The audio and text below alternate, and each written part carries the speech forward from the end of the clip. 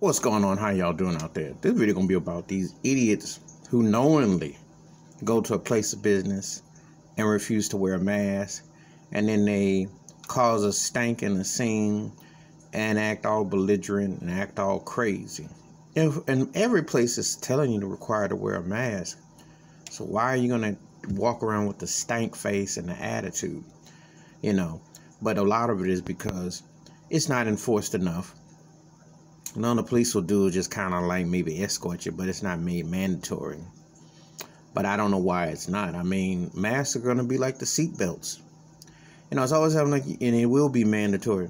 This ain't going to end no time soon. And they're going to make people wear them, and they should. But if you're going to have any kind of events, you have to.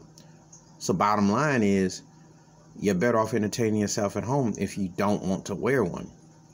Think about it, because basically, if you think about it, without the mask or something to keep your distance from other people, you'd have had a real lockdown.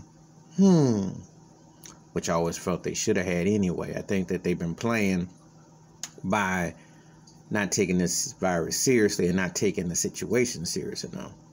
Obviously, if you're really serious about a pandemic, or you're serious about vaccines, or you're serious about stuff, with the exception of maybe you getting schools in if they can meet the quota or what have you. But a lot of these things don't even need to be open or need to be done as such, because you can do other means, i.e.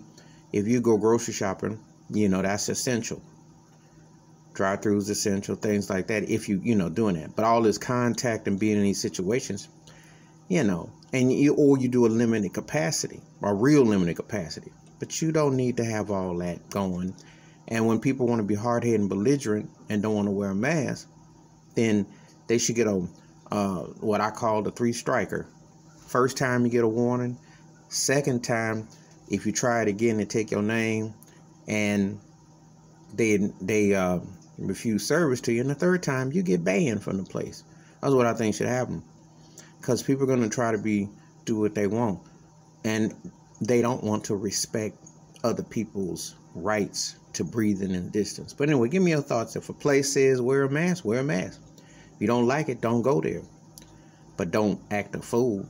Anyway, give me your thoughts and takes about these people doing that. Hit the like, hit that subscribe, or welcome thoughts and comments. And I do respond. Wash your hands. Keep your mind clear. Watch out for one another. And the sign says wear a mask. Wear a mask.